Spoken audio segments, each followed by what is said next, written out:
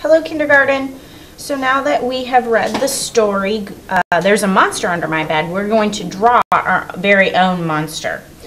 And you can see we're going to start with different kinds of lines, curved lines, straight lines. We're going to use a bumpy line or a zigzag line. And then we're also going to use some shapes like ovals and circles and maybe even some triangles. So the way that we start this, you're going to start with a piece of paper. You need to write your name on your paper and the day you have art, day A, day B, day C. And then you're going to flip your paper over, and you want to have your paper vertical, tall ways, not wide ways or horizontal, not horizontal, vertical. And you're going to start with a curved line. You're going to start at the bottom of your paper, and you're going to go up near the top and all the way back down to the other side of the paper, all the way at the bottom.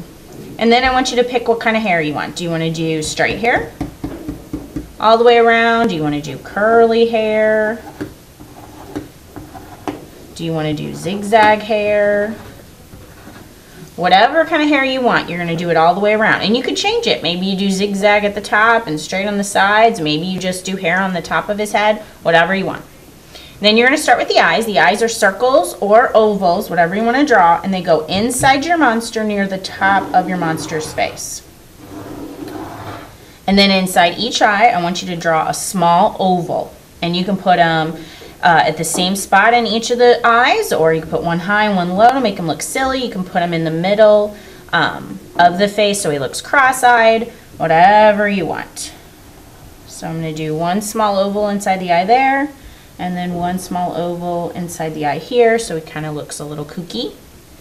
You want to do some eyebrows. You could do straight eyebrows and make him look mad. You could do curved eyebrows. I'm going to do some straight eyebrows. So just some horizontal lines for his eyebrows. And then the nose. The nose, you have a couple of choices. You could do a nose like a triangle, and then give him the nose holes or the nostrils at the bottom. You could do something that looks like a triangle with the top cut off. You're going to draw a short line here and a big wide line at the bottom, and then you connect the ends and then do the nose holes again, or nostrils. Or if you want to draw it kind of looking more like a human nose, you would do a small U. Well, I'm sorry, a short U. It's wide, but it's short. And then on this side, you're going to draw a letter C. That's a curved line. You start above the U, swing down, and touch the side of the U. And then you do a backwards letter C on the other side that swings down and touches the U. Almost like a W, but it's a little bit more like a nose and less like a W. So I want you to pick one of these noses and draw it underneath the eyes of your monster.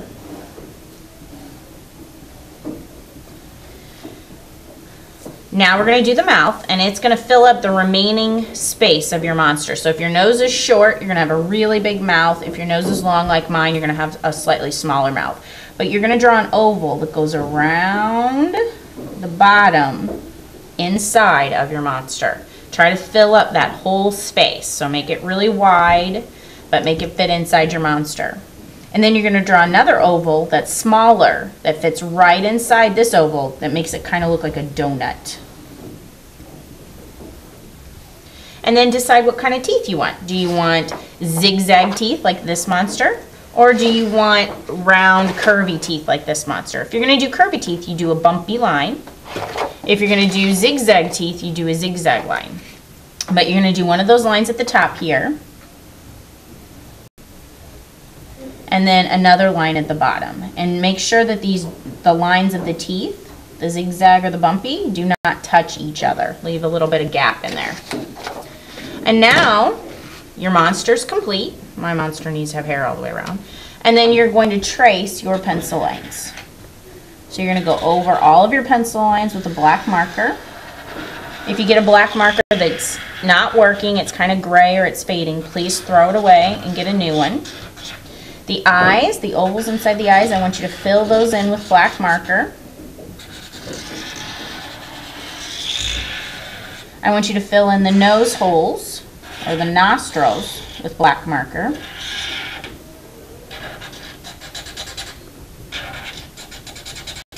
And then I also want you to fill in this space between the teeth, not the teeth. The teeth are going to stay white. We don't want black teeth. We want white teeth.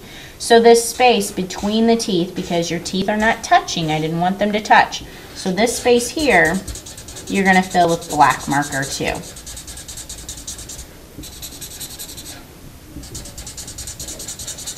Until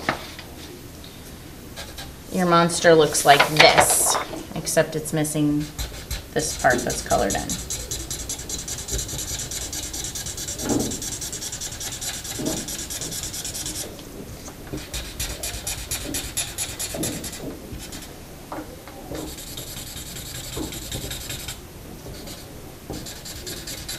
Alright, now you're ready to color in with crayon. So I want you to pick a color for the nose, any color you want for the nose, and color your nose that color, whatever color you want. Black, brown, green, blue, red. Then pick a color for this ring, the donut around the mouth. Again, whatever color you want, color that in completely.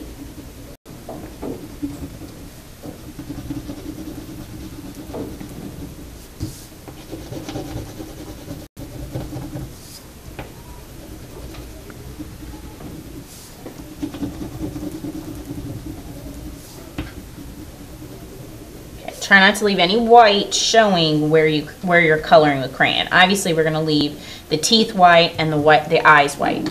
And then you're going to pick a third and final color to do this space, the monster space, around the eyes, around the nose, around the mouth.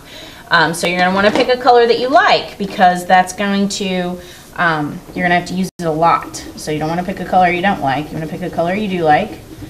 And you're going to color in his face. So you're going to go around the nose. You're going to fill in the cheeks. You're going to go around the eyes.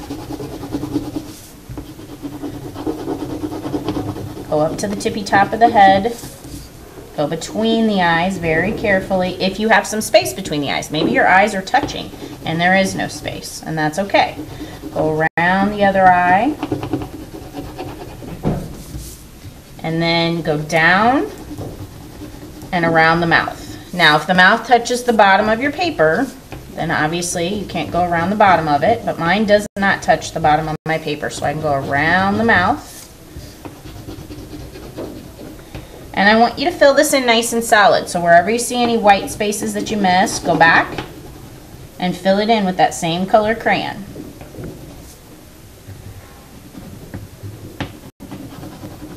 And then you have a finished a finished monster under my bed drawing.